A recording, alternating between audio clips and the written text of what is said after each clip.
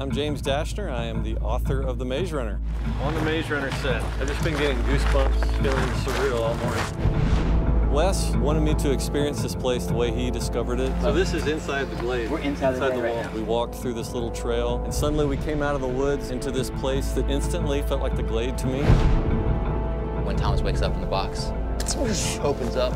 It's a blinding light at first, and then looking up, and boom. We cut to this image. Out of here, he gets to take his really first good look at this world. We're actually going to shoot a griever attack thing in here.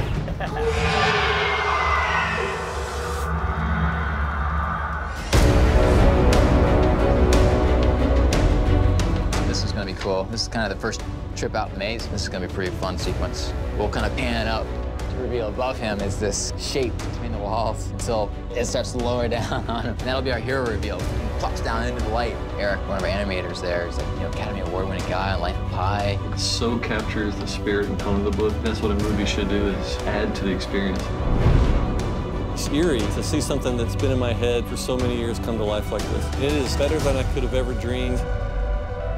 I think when we transfer this to a visual cinematic experience, it's so much how I envisioned it when I wrote the book. I love it.